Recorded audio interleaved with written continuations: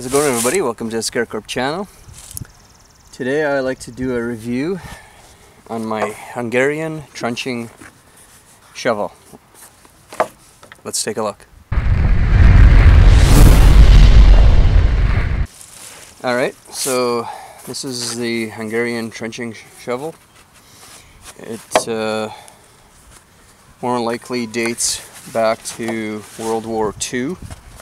It's very hard to find out the actual date of these things.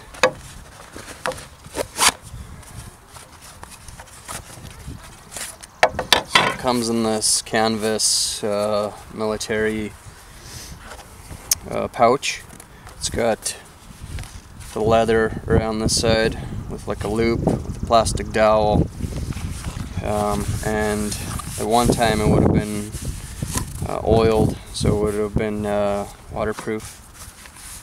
So everything's, I think, pretty much washed off, but you can redo it again. The only thing I really don't like about this is the dowel here. It's kind of flimsy, and I could see this string breaking off. So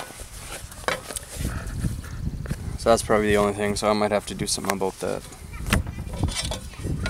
So the shovel is about 19.5 inches long, with the wood and everything. It's about 8 inches by 6 inches. It's got these 5 rivets here holding it in place, so it's very sturdy. There's nothing really that you can do to this thing to damage it. It's got this cool stamp on it. I'm not sure if you could see it. It's got a 4, and then in bigger letters 1893, and then it's got like an S and a dot there. I'm not sure exactly what that means, but well, the 1893 is probably the year these things, or the company started, so it's very cool. The handle here, I think it's around 8 inches as well, maybe 9 inches. Very good weight. I think it's about 3 pounds. It's a decent weight. It's hefty, so you could sharpen on one side for doing some sort of chopping or whatever with it if you wanted to.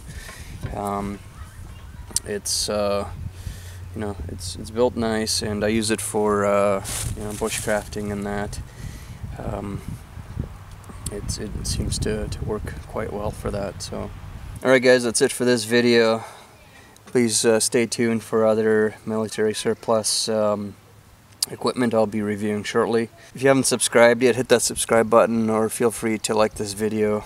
Well, that is it for my time, and as always, I thank you for yours. We'll see you in my next video. Bye.